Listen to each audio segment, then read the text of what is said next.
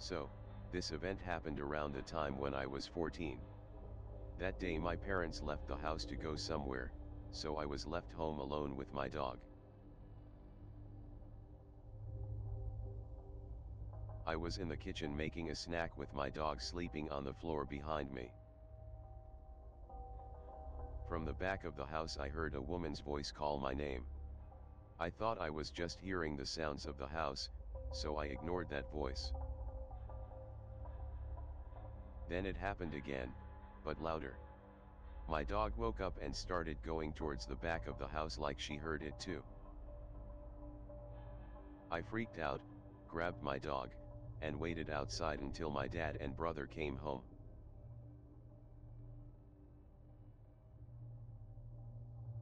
After I did some digging on the history of the house, I found out that apparently an old woman died in our house a few years before we moved in.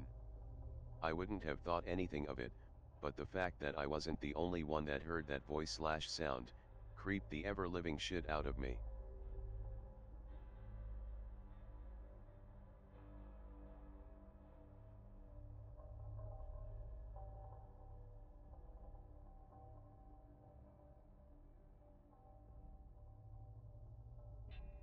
So this story happened around 5 years ago. I was 18 years old at the time, staying in a house at my village which was built in mid-2000s. I have just lied down on my bed, around 12 at night, from which I had direct view of the kitchen. In the same room at the time where my grandfather and my brother were just talking to each other.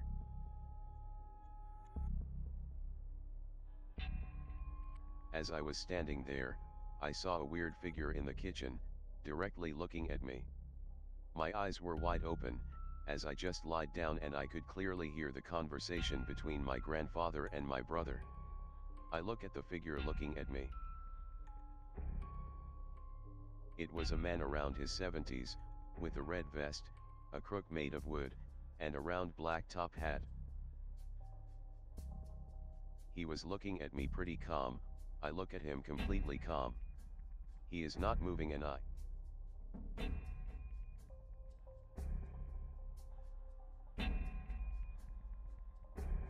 After 10 seconds or so, I turned the other way, interrupted my grandfather and asked him, "Does great-grandfather used to wear a red vest, a black top hat and used a crook?" My granddad widens his eyes and simple says yes. Why?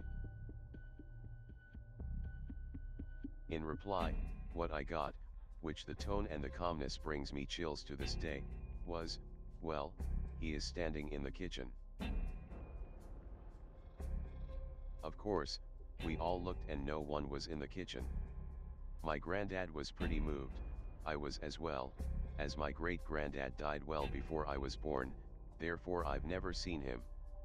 I didn't even see the pictures of him, since the pictures from that time do not exist. We looked, and to be frank, even if they did, they were not going to be colored, just black and white, and his things have been thrown away from the house that he was born in, which is now destroyed.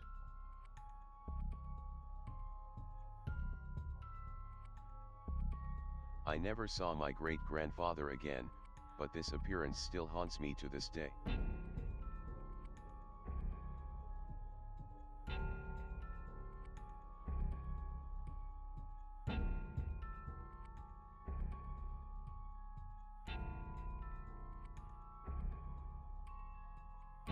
During this experience, I was with a friend of mine. We went to visit a guy at his house. For confidentiality, I'll refer to him as Tom. Tom was known for claiming to be able to see and talk to spirits.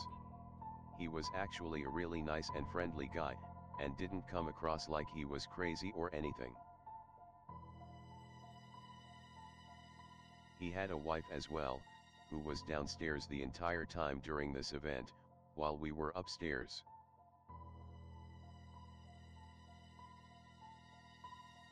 He definitely took the spirit thing seriously though, as he had a whole setup, and many expensive audio recording devices. He told us that he did a lot of testing with these devices, and found that only one of them was capable of recording the sounds of a spirit. Tom had a couple spirits in his home that were particularly there a lot. He wanted to try having us communicate with one of them using this audio recorder.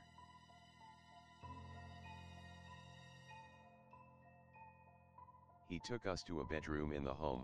This was about 8 p.m. or so, and it was dark, saying that she, the spirit, was in there, then adjusted some of the lights because, according to him, it was the most comfortable for the spirit. He then gave us the recorder, and told us to ask questions, doesn't matter which.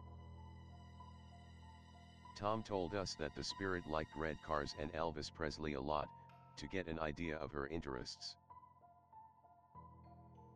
After the question, we then had to pause and give the spirit time to give her response.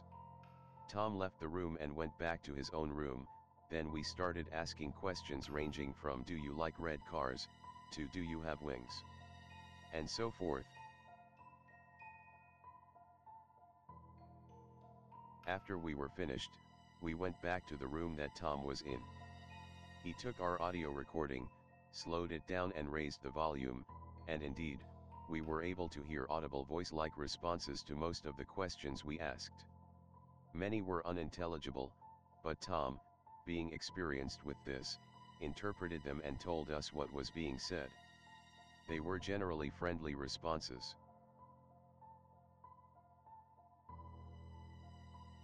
We went in another time to ask more questions. Afterwards, when we were done, we found from the recording that the spirit was excited to see us again, saying hello. Before we even started to ask a question. If this was a real spirit, it was likely a friendly one. However, there was also a second spirit Tom told us about, but he was a less outgoing one and was hanging out in the bathroom.